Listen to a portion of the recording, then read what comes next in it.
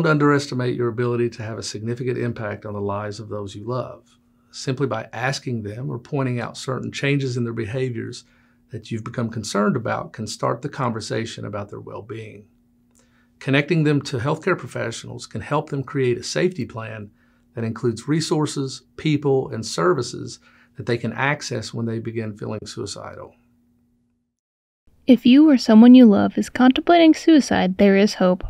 Please contact the National Suicide Prevention Hotline at 1-800-273-8255.